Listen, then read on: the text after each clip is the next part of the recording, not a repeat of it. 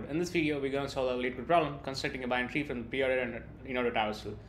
This problem is a classic one asked in the interviews to test your understanding of binary tree properties and the tree traversal techniques. Let's dive in. So given two integer arrays, preorder and inorder, where the preorder is the preorder traversal of a binary tree and inorder is the inorder traversal of a binary tree, so construct and write in the binary tree. So here the goal is to construct a binary tree from a given preorder and inorder traversal arrays. In binary trees, the preorder traversal visits the root node first, then recursively visits the left subtree and the right subtree. Inorder traversal recursively visits the left subtree and visits the root node and then the right subtree. So given these two arrays, the task is to reconstruct the original binary tree and return the root of the tree. So here in a given example, we see that the preorder is given as this and inorder is given as this. So we have to return a constructed tree. So basically, if you see this is the level order traversal. So this 3 is in first level, so we have 3 at first, and then 9, 20 the next level, and then null because this 9 has no childs. So under 20 we have 15, 17. So we have 15, 17 here. So in example 2, we see that the preorder is given as -1, so inorder is given -1, so the output is -1. So constraints are preorder length is in the inclusive range of 1 to 3000, and inorder length is equal to the preorder length, and so each node, like each element value in the preorder and inorder is in the inclusive range of -3000 to 3000, and the both inorder and the preorder consists of unique values. So each value of the inorder also appears in the preorder because this is a traversal of the same tree. So preorder is guaranteed to be the preorder traversal of the tree, and inorder is guaranteed to be the inorder traversal of the tree. So this is the given initial boilerplate. So let's dive into the update. Let's look into the algorithm. So base case. So when the preorder and inorder slices have no elements, we return the none. So and the next is to identify the root. So the first element in the preorder list is always the root of a binary tree. So first find the root in the inorder. So for that we need to search for the root in the inorder list to determine the left and the right subtrees. And then next is divide and conquer.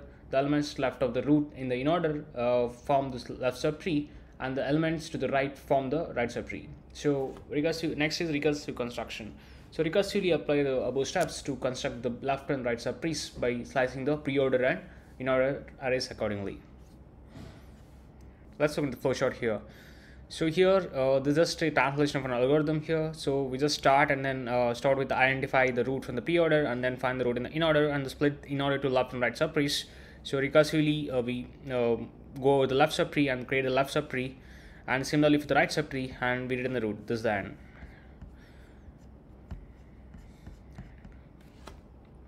So to understand it more properly, so let's go over the generic preorder and inorder traversal, so that would give an idea. So here for the preorder traversal of the given tree is like, as I said, it's always the root, left and the right. This applies in the recursive fashion. This is a depth first search fashion.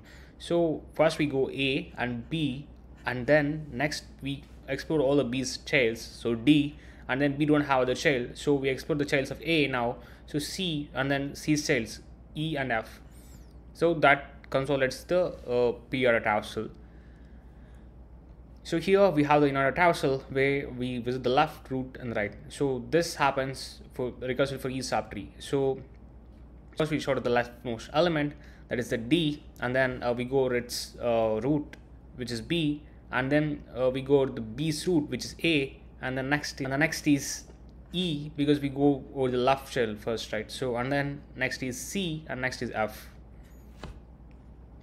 So as we see here, so in the preorder traversal, always the first element is the root of the tree, and then so if you find the index of the root in the inorder traversal, we can easily separate what is the left tree and the right tree, and the subtrees, right? So here we have A, so the left subtree begins like B and D, and this right tree consists of C, E, F. So we can easily segregate that if we find the roots index, right?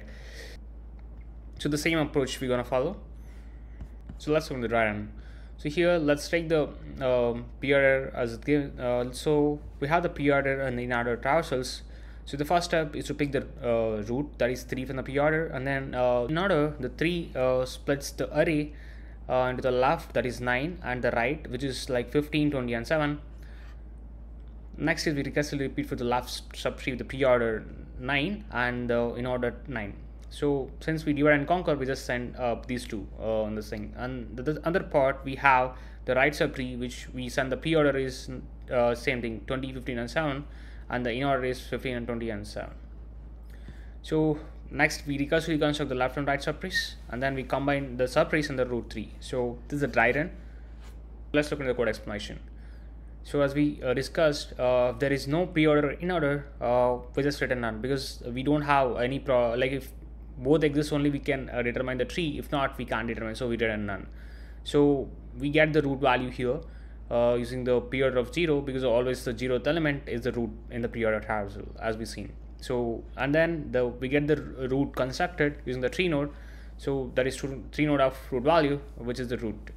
So and then we get the root index and the inorder by finding the dot index by using the dot index method or the inorder, and this gives us the idea where root exists in Inorder Traversal. So whatever left to that is the left subtree, and whatever right to that is the right subtree.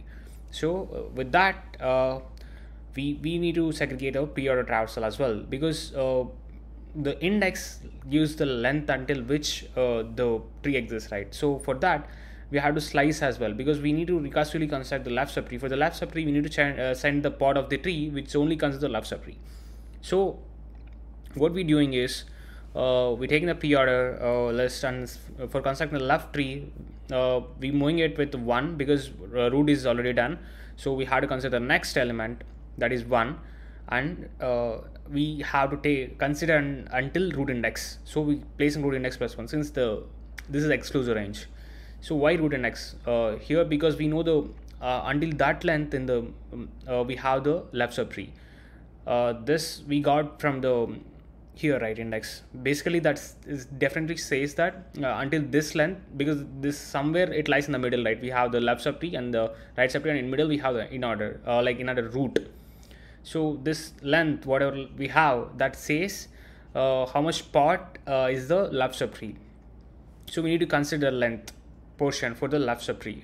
So we're slicing it for the left subtree, and similarly here we're slicing the inorder for the left subtree, that is until the root index minus 1. So we consider till root index, that would be just like this exclusive range that takes care of root index minus 1. So we have the right subtree constructed here with the same logic.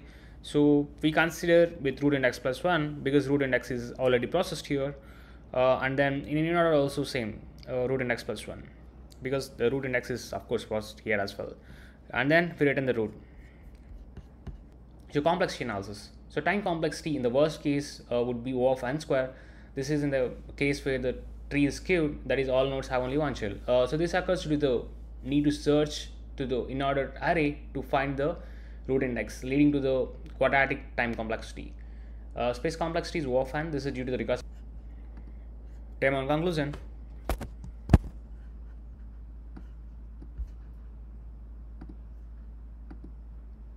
So I got the code right here. Let's try submitting this.